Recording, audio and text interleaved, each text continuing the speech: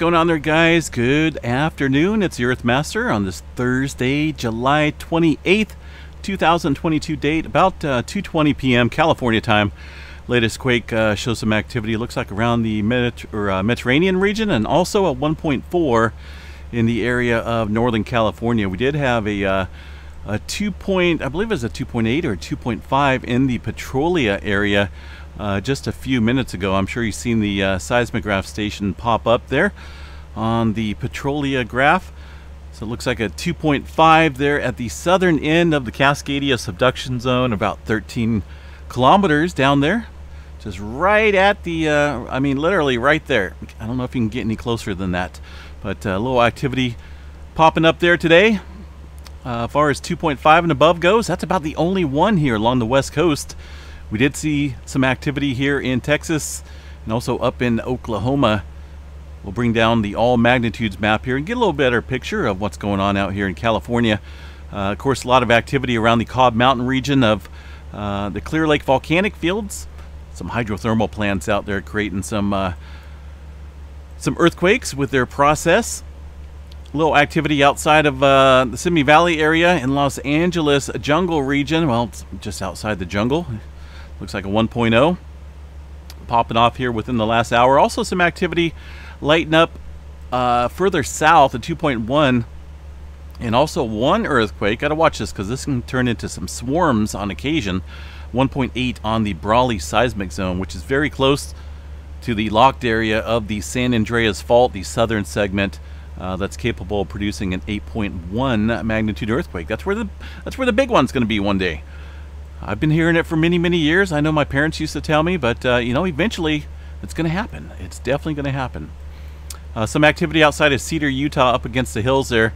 But as far as that goes, not a whole lot throughout the Intermountain West regions. Once you get over here into Texas, these are some of the injection well, oil well operation fields out here. They did have a 4.0 in the mix. Quite a few 2s and 3s in there as well. Up in Oklahoma, some scattered activity throughout the oil wells up here as well. There we go. Said wells and wells. Okay.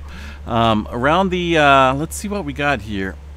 Let's see what we got for satellite imagery. I can already see quite a few of these oil pumping operations. It looks like they're little squares on the map. And a lot of times these have ponds on them or little tanks. There's little tanks on that one. And it looks like these are definitely within the vicinity of at least one right here. See that one? And many others throughout the region here. So little activity out there in those fields today. Eastern part of the country, well, at least around the New Madrid zone, we got one earthquake in Arkansas, 2.2. The rest of the country looks pretty quiet. Not a whole lot going on throughout the region there.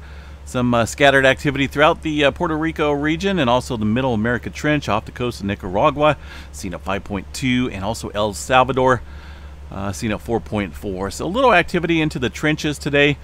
And also down here in the Peru Chile Trench, of course, we had back-to-back 6s last night or yesterday. Haven't seen any further movement aside from a little aftershock yesterday, last night, or late last night, I should say, a 4.3 around the vicinity of our last 6.1 that we've seen there around the Chile area. A little activity throughout Alaska today along the Aleutian Trench. Things lighten up a little bit out there. Looks like a couple 2s up there. Bring up the 2.5 map and above. You can see a couple of them throughout the region, including a 4.1 along the Aleutian Trench there. Little activity off the coast of Japan, a 5.4 kicking up earlier this afternoon time frame, and also some movement around the Philippine Plate south and southeast. Papua New Guinea is they had a 5.8 earlier today. That's about the largest one we've seen so far. It was pretty shallow, and looks like it's around, looks like a little, let me see what we got here for this region. It looks like it struck out there in the mountainous area, so no, I don't expect too much damage out there.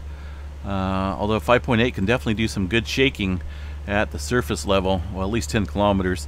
Some movement down around the Tonga region as well. Back west, further westward, as we see a little activity in the Owen fracture zone down here, and also some movement, a little 4.1 in the area of the, well, this area Some mountains up here. It's a major complex system of plate dynamics just outside of Turkey up here in this region. All right, let's see what else we got. One oddball earthquake out here near the Jamestown region, St. Helena, 143 kilometers northeast of there, had a 4.9. Don't see a whole lot of activity out here too often. We do along the ridge, the divergent boundaries, but this one here kind of a little on the odd side. We'll definitely keep an eye on it. So West Coast lighting up today, Alaska region as well. A couple of those areas definitely need to watch. Yellowstone National Park, what do we got here? Not a whole lot going on for earthquake activity. Let's see if this is updated. Fort UTC time 2120. Okay, so yeah, we're updated, looks like. And again, not a whole lot of earthquake activity popping off here throughout the region. Just a couple small microquakes in the areas there on the map. Here's the EMSC model showing about the same earthquake activity throughout the region and the world, but just on a flat scale.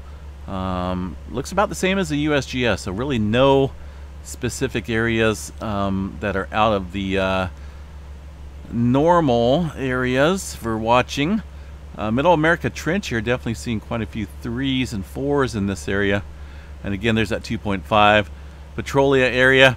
Yeah, Cascadia has been awfully quiet. I know we've had some tremor, but 322 years of buildup of pressure. We just haven't really seen any activity out there. It's definitely building up. We know that.